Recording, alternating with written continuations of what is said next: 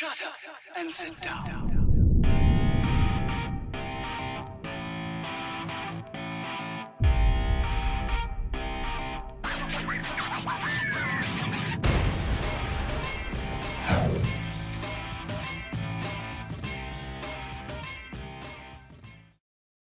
World-class cannabis seeds.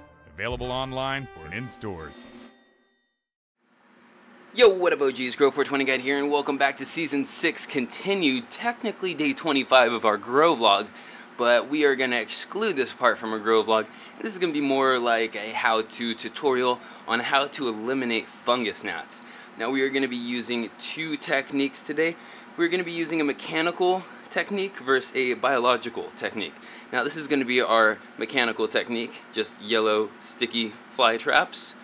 We will be getting to these things in a second though. We're gonna start off with talking about our microbe lift. Now microbe lift is going to be your biological technique or function on how to eliminate fungus gnats. Now this stuff was picked up in my local hydroponic store. I forget how much, but it comes in this little container here, and it's for treating basically mosquitoes and mosquito larvae and eliminating it and controlling it. So we're going to start off today by diluting 6 drops of this per gallon of water. Now this stuff is able to be used through all systems. If you're in a hydroponic system, do not use in conjunction with anything that kills living biologicals, because it will eliminate you using this. It will just outright kill it, and it won't have any effect on eliminating your fungus gnats. It takes up to 2 weeks, and you will barely see any fungus gnats come that 2 weeks. You are going to want to take a precautionary step, and after that 2 weeks, you're going to want to use this every time you're watering. 2 drops per gallon all the time. It won't affect pH, and it's compatible with all nutrients. So we're going to be using this on regular water today, which we have right down here. We're going to be dropping 6 drops into this Crystal Geyser water. ppms are 48. pH is fluctuating in between 6.8 and 7.0. So we're just going to go ahead and open this up, puncture this top here. No, my droplet doesn't reach. Okay, so the active ingredients within this stuff, actually let me gently shake this up. You don't want to viciously shake this stuff because it is living biology in here. Okay, so we're gonna get some of this. The active ingredients are Bacillus thuringiensis subspecies, Israeliensis, I don't even know how to pronounce that, solid spores, and insecticidal toxins. Other ingredients 92.0. The Bacillus thuringiensis is 8%. Go ahead and take 6 drops into our gallon of water here. Now 1, 2, there's only 2 in that droplet.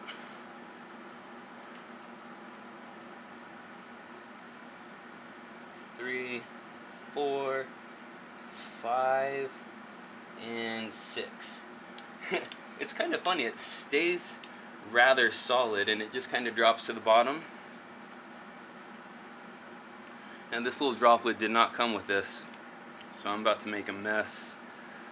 We're just going to dump this into there. That'll work. Okay.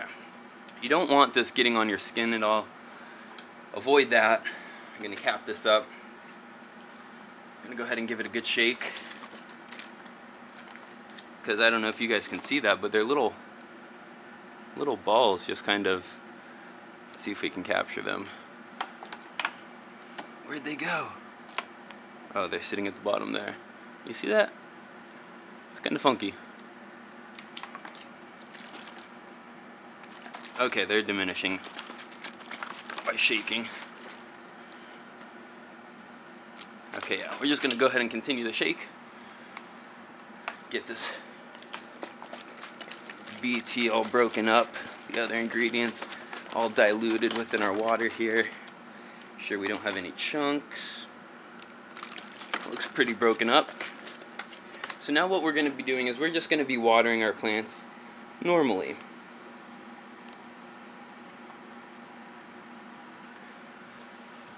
So I got this red cup here just so I don't overwater the plants. We're probably going to be going with 2 cups of water per plant.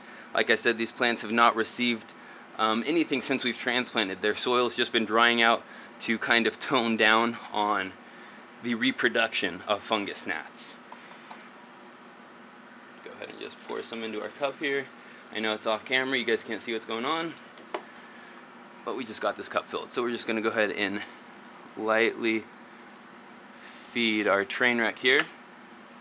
Now I would be doing this with my nutrient solution, but we just brewed up some root assist brew bags from Skunk Labs Horticulture, and that requires a 48-hour process of brewing. So we're not going to be ready to feed our plants for another 2 days. So since the soil is so dry, I did want to get in here and hit them with some water, but not only hit them with some water, but eliminate our fungus gnat problem at the same time. Now the soil we're using is Universal Blend by Green Future Green. Excuse me for butchering that. I do have a picture of it on my Instagram. Go ahead and follow me at Grow420Guide to see exactly what type of soil I'm using. And it is an organic soil. Now it costs about $11 per bag, and it's mixed up here in Humboldt. And I do believe that that's where my problem started from. Now I'm not saying it's a bad thing, because in soil, I mean, it's an organic soil. So for fungus gnats to thrive in, they need organic soil matter and water for reproduction, for a breeding ground, and to thrive in. So it kind of creates the perfect storm for fungus gnats. Plus humidity is rather high up here in Northern California. About 50% all the time. Like, that's average. It does bump up to like 80 to 100% on rainy days, and generally moisture is held a lot longer up here. So that's where I'm getting this problem with my fungus gnats, is I'm overwatering my plants and I'm not compensating basically for the humidity and allowing them to dry out completely before I rewatered again. That was a problem we were having in our Dixie cups, like what I'm watering with now. And so we got them transplanted into 5-gallon pots. The plants are looking good. They've dried out, so we're getting this microbe lift into their soil now to eliminate all of the larvae within the soil. We're going to be adding these sticky traps as soon as we're done watering here. And what those sticky traps will do for us is it's going to allow us to monitor population.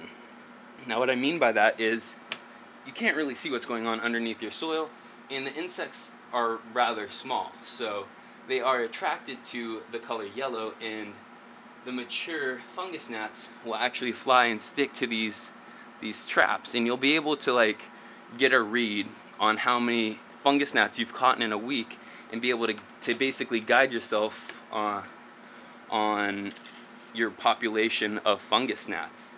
So that's the whole reason to the sticky traps. The sticky traps are not going to eliminate your fungus gnats, the larvae within your soil. So you're going to want to have basically a 2-step process. You can either use diatomaceous earth, which is very microscopically sharp.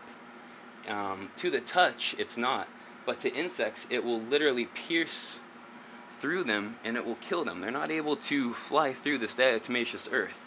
So you can line your soil with that, or you can go ahead and feed mosquito bits, not feed mosquito bits, you can use the granule mosquito bits, crunch them up, put them on topsoil of your plants. That will also eliminate your fungus gnat larvae.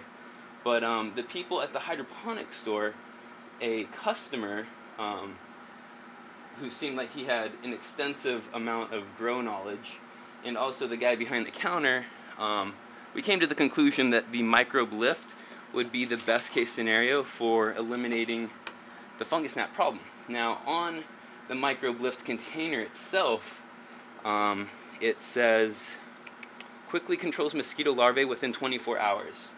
And the customer like vouched for that and basically said it's true. Like, this is like your cure-all for fungus gnats. Now we're gonna want to stay on top of this. Now after the 2 weeks have basically expired, this is going to begin our 2-week process. For the first 2 weeks we are going to be using I'm running out of water here.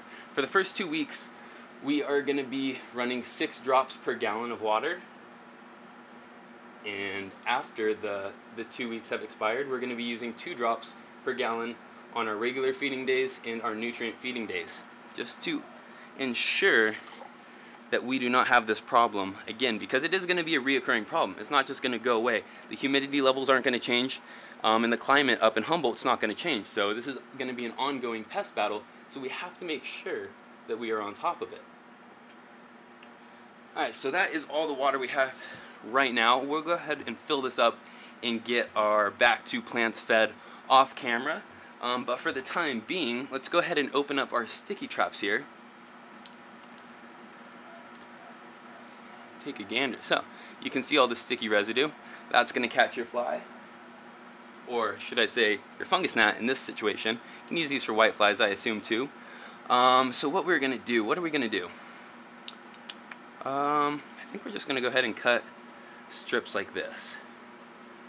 Actually, let's cut this in half. And then we're going to kind of smear the residue all over because it's not in the corners. Oh man, I just got some on my fingers. That's not going to be fun. Kind of get it all over the place. Well, not all over the place. You want it all over your sticky traps. And then we're just going to cut individual 2 square strips, like so. Oh, this is just going to be a mess. It's going to suck. We're going to go ahead and we're going to place these on top of our soil just like so. Oh, you guys can't see that. And what's going to happen is the fungus gnats are attracted to this yellow. As they fly down into the soil to lay their larvae, they're going to be attracted to that yellow. Boom, stick to it, done. I have a good feeling we're going to have a handle on this situation rather soon. Definitely within the allotted 2 weeks. And then we're just going to have to stay on top of it after that. So we're going to go ahead and cut 2 more, and then we're going to end the video because we're going to have to go ahead and finish the back 2 plants off camera.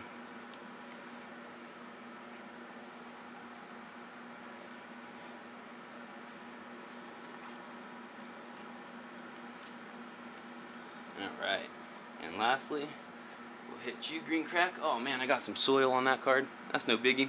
Whatever. Well, with that being said, OGs, that is going to end this video on how to control and how to eliminate fungus gnats.